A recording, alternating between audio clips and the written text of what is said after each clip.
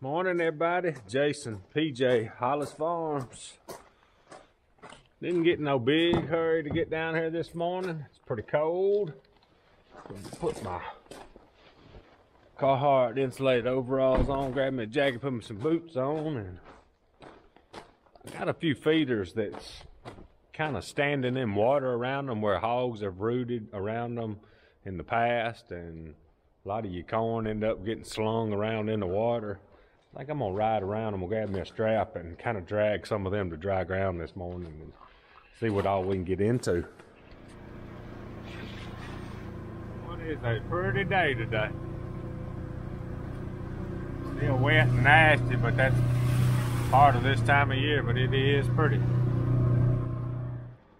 The one thing I do like about these trough style feeders, how it's got a trough all the way around, spins the corn in the trough. You can get water standing around it, but the corn don't get in the water, just whatever's around it kind of stands. I may move that in later, but you really don't have to since you got that trough all the way around.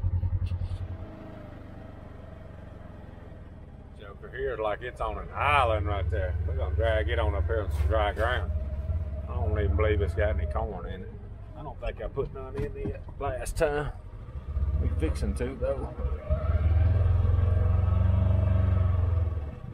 I believe it'd be more fun to use the winch, wouldn't it? I believe it would. Way we can see what we're doing. I don't know, let's try this strap. I brought some straps. Let's see what we can do. Try not to get wet. I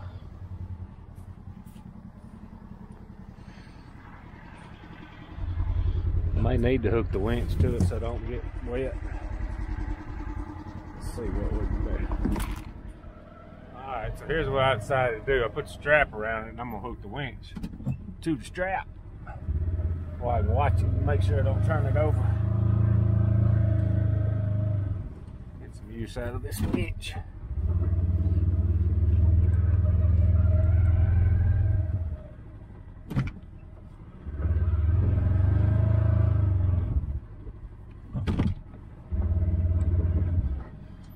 Let's see what we can do.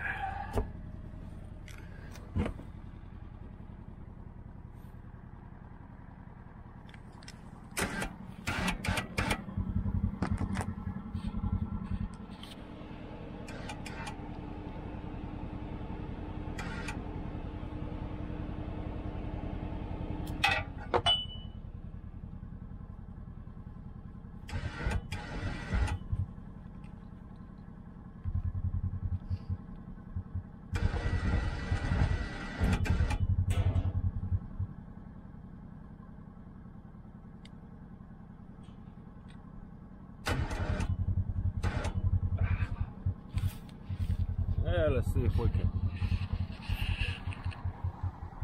get her out of there.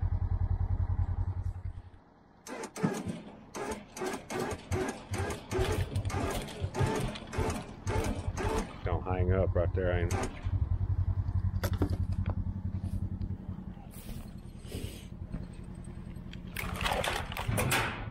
Get this corner up on there, I believe we can get it out. Oop, dropped the remote. Dang, can't hold on nothing.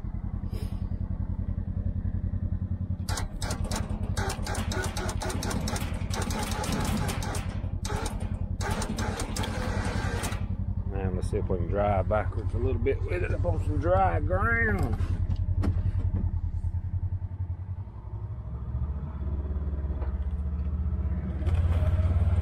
Oh yeah. Perfect. Get rid of the hog, this won't happen. We're working on them.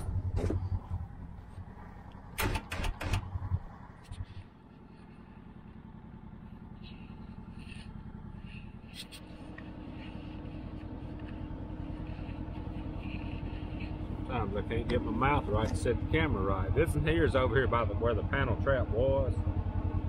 It's in a hole. But I believe we can get it out. We're just gonna take our time.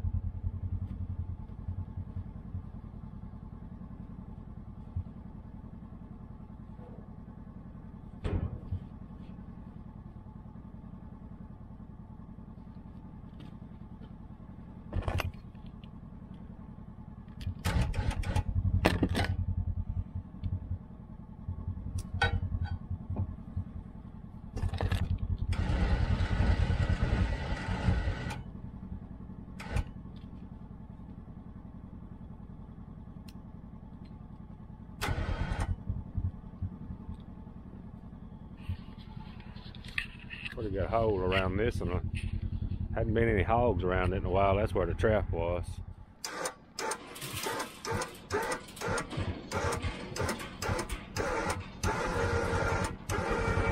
Oh yeah, in business now. Go.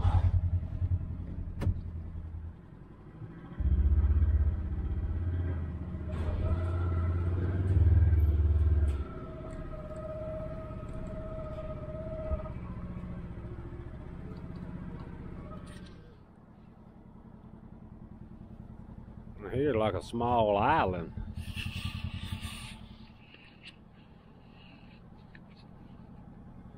Some here still got some corn in it, so I'm going to have to be careful with it. I'll get y'all situated here.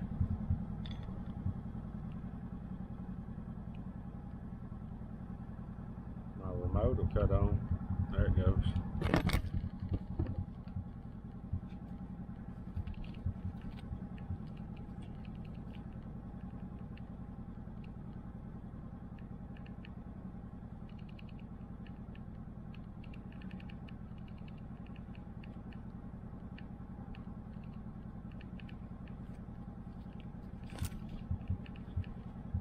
Usually end up wet. Trying not to.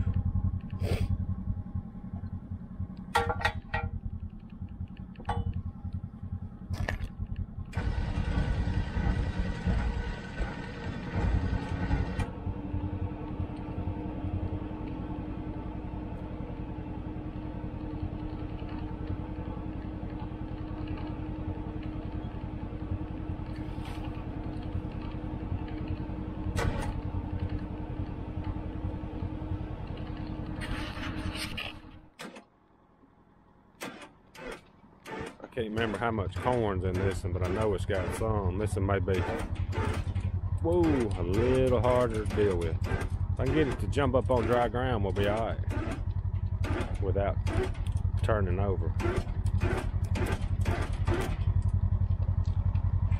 Ooh, that about turned over, didn't it?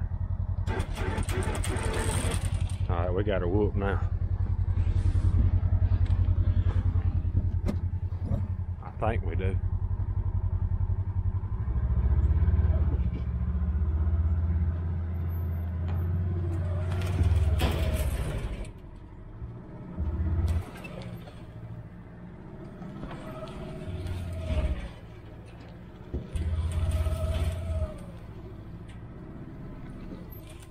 Alright y'all, me and PJ's cheating. We're at the bakery late. Almost really lunch for us. Is that a sausage cheese ball? So I got a sausage biscuit. No ma'am. You wait till I give you some. Get down. Get down. Get down. There you go. I'm gonna give you a little more. You gotta act right. Thing here gonna be good. Clothes on?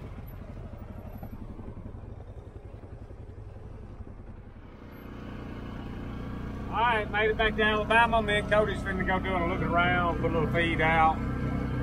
Let him ride his four-wheeler a little while, just kind of pedal around. Still pretty cool today.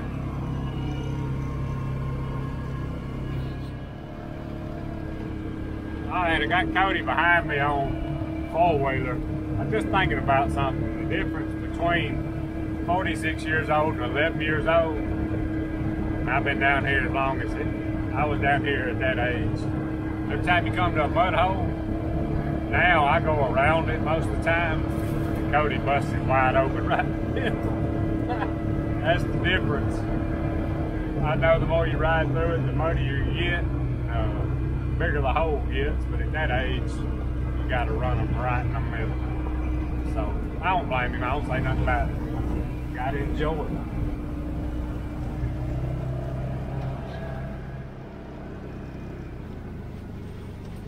I don't let him mud ride a lot of spots because I don't want to tear the place up. But you got to have a couple of spots. Like this spot right here, it stays wet about year round, so we ain't hurting nothing. This is one of our little mud riding holes. He's gonna slow down and put it four-wheel drive. Make sure he gets my four-wheeler off of it. One thing about his four-wheeler, it makes a mess. Them big old tires it got. I let him bring it down here some, but not all the time.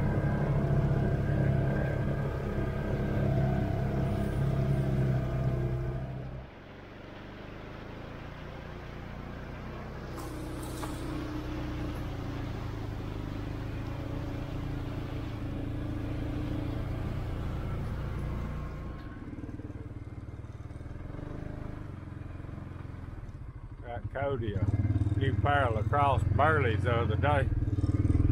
Them the best boots, I believe they are. We ain't crazy about the muck boots. We like them burleys though, lacrosse. What you doing, girl? What you doing?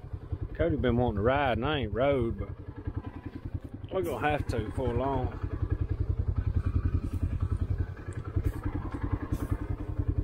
Look out. Move, girl. Hard head. Here comes Fox.